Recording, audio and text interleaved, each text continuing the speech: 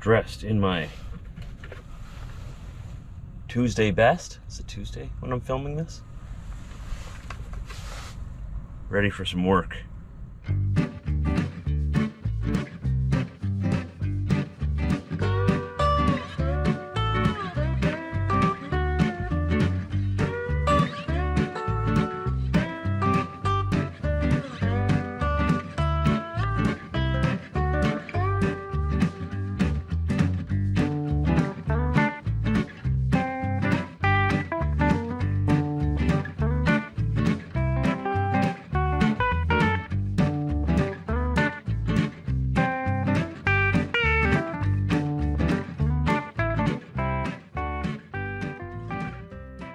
I'm in the wonderful, wonderful community of Kenora, Ontario, Canada, which is close to the Manitoba border, close to the center of Canada, south down by the US border.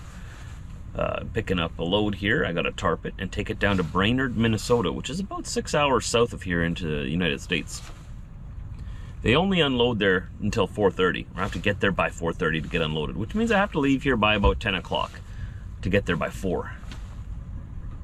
If I get here, like I got here at 7 a.m. this morning, and if I get loaded right away and get into the tarp shed right away, get my load tarped, I can get out of here by 10, but it looks like we might be unloading tomorrow morning. I've gotten everything I need all ready to go. I've gotten all my paperwork set, ready to go, ready to send in as soon as I get my load paperwork, my BOLs here, my bill of ladings. Send those in, get that cleared at the border. So they have a tarp shed here, and I have to tarp in there. I'm not allowed to climb up on top of my load here for safety reasons, which is, they supply a nice tarp shed here. That's nice, but there's only 2 bays, so only 2 guys can tarp at a time. Now, the way it's supposed to work is you go into the tarp shed, you use their crane to get the tarps over your load, and you tack it down on all 4 corners, and then you move out of the tarp shed and finish bungeeing it down outside so that the next person can get in and use that crane, because that's the whole point of that tarp shed, is just to get your tarps over your load, because you're not supposed to climb on top of your load. So you're supposed to just, throw your tarps over, move out of the tarp shed, go bungee it outside.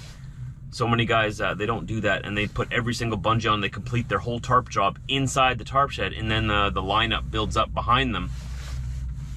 And, it could take out, I've waited 6 hours here before, because guys in front of me were taking 3 hours in the tarp shed. Usually, if you do it correctly, for me, it takes me about 20 minutes. 20 to 30 minutes tops, but 20 minutes just to throw the tarps over and you're out. But the world doesn't work that way. It doesn't always work so smoothly. Not everybody's on board with moving along quickly.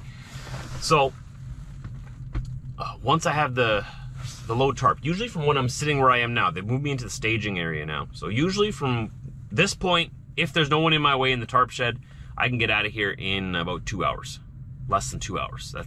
That's everything done rolling away. The time is now 8:43. So even if everything went perfect right now, I'd be leaving here at about 10:30, 10:45, which I don't think I'm gonna make it before 4:30 down in Brainerd then. Which is fine, I can just unload it in the morning then, but I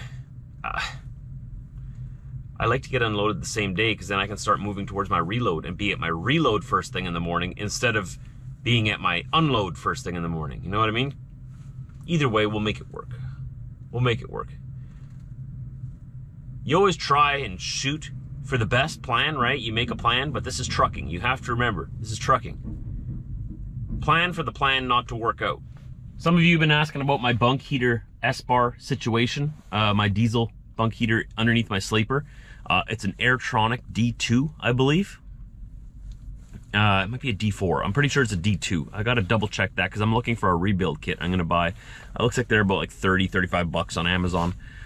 But it includes a new fuel filter, a new burner screen, and new gaskets for on there. I think my fuel filter, there's a tiny little fuel filter on the fuel pump underneath my truck that takes diesel fuel from my tank and puts it through to the burner.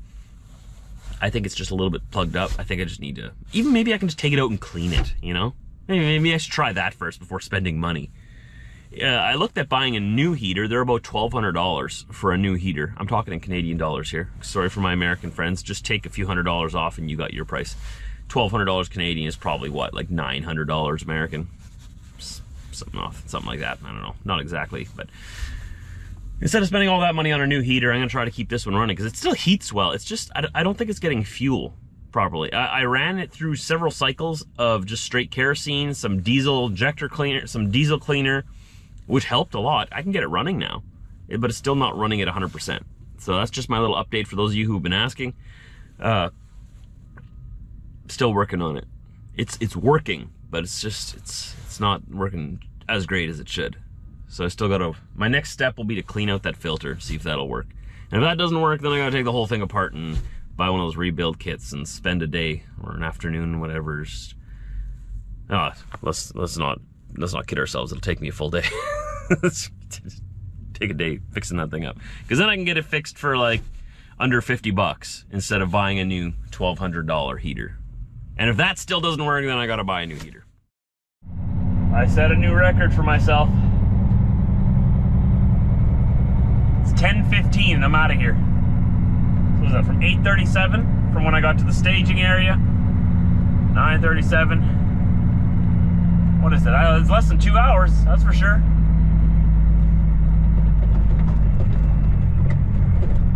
$8:37 to 10:15. I'm rolling. I think I might make it. Just getting out of their yard here right now. I am gonna have to laser focus myself and hopefully hit no delays. I don't have to stop for fuel.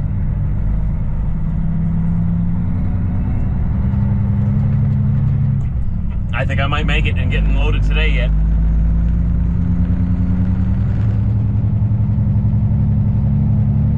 What is that, an hour and 23 plus 15, 33, 38. An hour and 38 minutes. Am I right with that math? I'm just doing that off the top of my head. Hour and 38 minutes. A new record. Next time we try to beat hour and a half, even. The thing is, you still got to do a proper job tarping too, right? I mean, I don't know if I could save any more time than I did.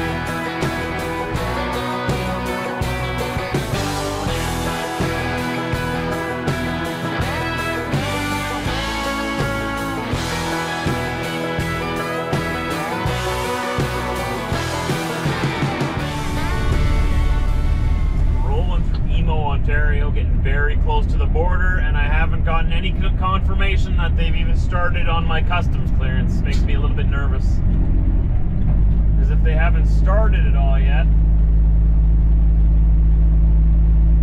then chances are, even if they start right now, I'm still going to be waiting here, and I got 0 minutes available to wait. So right now, it's looking like I'm not going to make it now. I got about 15 minutes to play with. That's all they got. If I can't get cleared in the next 15 minutes, then that will delay my delivery till the morning. And that means all of this rushing this morning was for nothing. I'm in Fort Frances now, and by some miracle from above, my customs just got cleared now. That is the fastest I've ever seen it done. That must have been a fluke. They hadn't even started it when I was in emo, and that was just 10 minutes behind me. In 10 minutes, they opened the file and got it cleared and customs certified. Wow.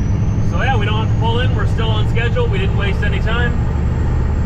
Still looks like I should be able to get unloaded today, as long as there's no other delays, and as long as they're okay with unloading me at about 4:15. I'm gonna give them a call once I'm across the border to let them know I'm on the way, when I'll be there, and see what they say. If they say no, that's too late, well, we'll sleep at the gate again and make sure our batteries don't die this time.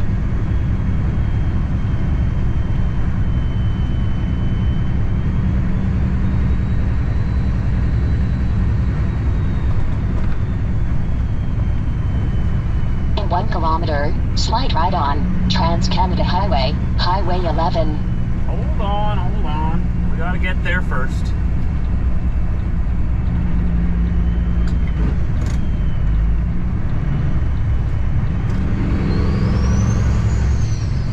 So glad that happened.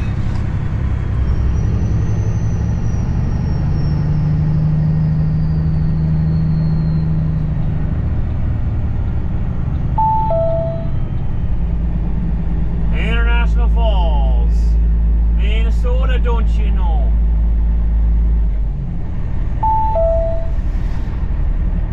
I got lucky that I got cleared like literally minutes before I got to the border. Otherwise I would have had to sit there on the Canadian side and wait. Definitely miss getting unloaded then. So I have about 3.5, 4 hours. I'm really gonna have to go. I'm really gonna have to give her 18 kilometers.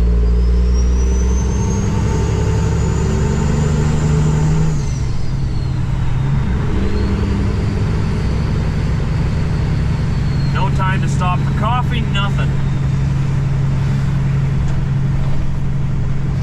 It's gonna be real tight. Looks like it's gonna be closer to 4:30 now.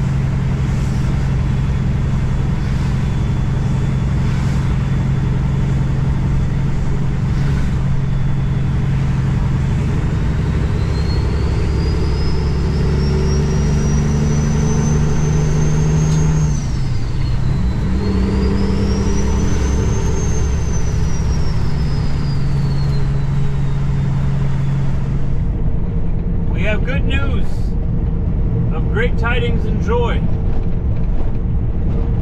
I talked to the receiver in Brainerd, and he's gonna unload me today. Good, you stay there, eh? You stay. I thought this SUV was gonna cut in front of me. That's a dog in the window. Ah, nice people. I like them. We're gonna be unloaded today, so I called in to the office, let them know, hey, I'm gonna have an empty trailer tonight. What do you want me to do? Let's go. I want to go somewhere, I want to do something. They got me headed over to Minneapolis. I got 2 pickups there tomorrow morning. One at 7 a.m., one at 9 a.m. They're both going to the same place, I believe, in Red Lake, Ontario, north of Kenora, where we came from today.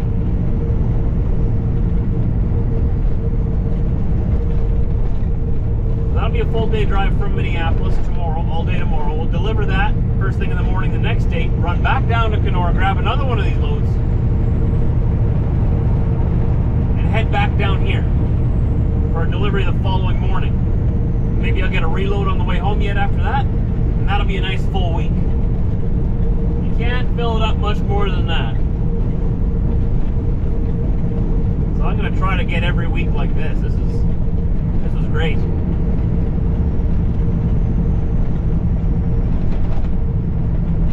mean, it looks great on paper. We'll see what it looks like when payday rolls around. It looks like it should be good. I'm gonna pull up to the door. The time is 4:09. Nope, yeah, 4:09 p.m. That is a pretty good time. Just under 6 hours to get here. Today's been a good day. Let's keep it that way.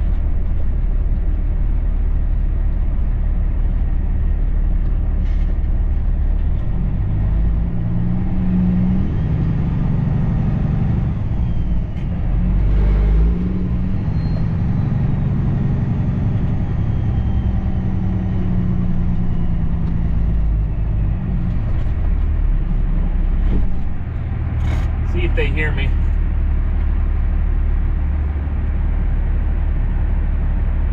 We got 2 of our people in here already. I kind of parked a little, we're not close enough over to the right, but that's okay. Make it work. They're just rolling up their tarp there. I'm gonna pull in off to the left.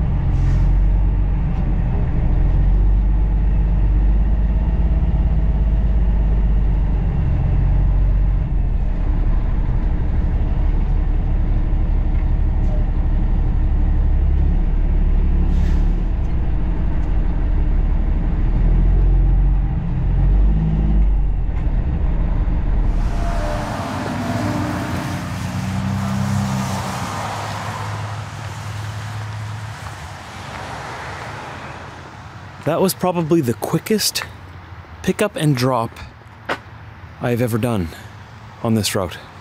So how long did I say it took before to get loaded? Not counting when I got to the gate. I got to the gate at 7, but when they started on me, it was just about, let's say 8:40, right? Just before 8:40. So around to 8:40. I was out of there 10:15, 9:40, so an hour and 35 minutes. I was rolling down there. I got here in just under 6 hours. So that's 7 hours, 35 minutes. And then 45 minutes, no, less than that, 40 minutes, I was unloaded here. So 7.5, 8, 10, like just over 8, like 8.25 hours from the time I started getting loaded, the time I was delivered and empty. That's not bad. All right, now we gotta go to Minneapolis. Pick up a load there tomorrow morning. Like I was telling you before, there's 2 pickups on this load. So first one's at 7 a.m., second one's at 9 a.m. I think I'm gonna go and park as close to the customer there as I can. Looks like they have parking on the street. I'll double check that. We're gonna stop in St. Cloud, Minnesota for fuel. Fuel there is the cheapest on my route today. And I'll double check everything once I get there. I still don't know why St. Cloud, Minnesota has so much cheaper fuel than everywhere else around. It's always the cheapest by a long shot. I'd say like 40, 50 cents cheaper sometimes. Must be the local taxes or something, I don't know. But here we are, grabbing some cheap juice.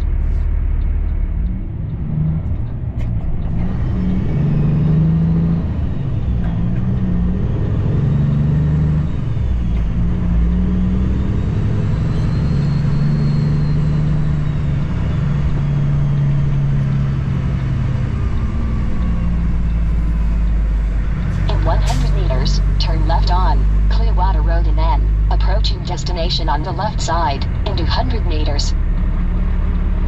Actually, it's right here, Karen. What are you talking about? Look at that, no lineups. Wow. Nice.